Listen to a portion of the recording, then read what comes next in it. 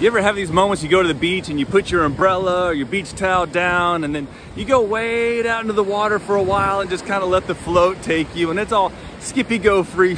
You're feeling just kind of good floating with things. And then you look up and you try to find your, like, where's my umbrella? Where's my beach towel? Where's my chair? Oh, it's way down there on the other side of the beach. How did I get so far away from my beach home base? Well, there's a thing about these waves, right?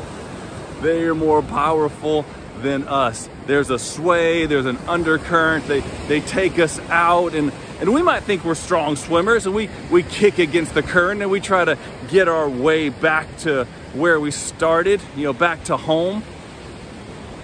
But it's almost futile sometimes. We got to put our feet down and just walk back in and then walk along the shore, get back home. And it's like, if only there was something that could keep us in place, if only there was something that could keep us from drifting away. Like, well, the scriptures in the book of Hebrews says that we have this hope like an anchor for our souls, that is firm and secure, that is in Jesus Christ. Now, of course, I'm not just speaking about ocean waves now, but in this world, there is a current and it pulls us away. That thing that pulls us away is like this temptation that would call us to, like, oh, just go, just a little bit. We don't ever drift into the presence of God. I'm just gonna let the stuff let the world, let my, feelings, let anything just take me, drift me towards God.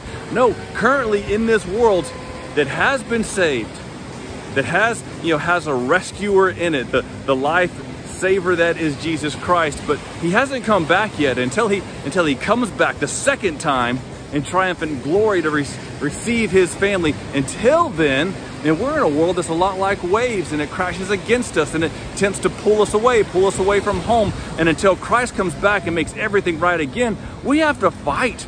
And we fight not against flesh and blood, but against like spiritual forces that would hate for us to be closer to our Father.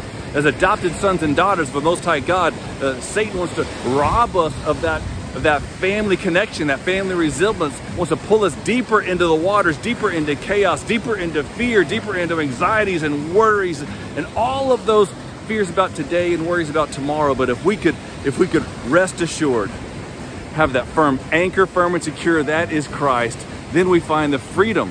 It's not a control to be anchored down to something. If that something is Jesus Christ and the hope that we have in him, that something is the absolute beauty. And then we don't have to worry about being lost or drifting or farther away from him. So let that hope rest on you today. If you find yourselves kicking against the waves, the metaphorical waves of life that keep drifting you in further ways, find your hope in Christ. Stay close to him, be with him, abide in him, and in his love.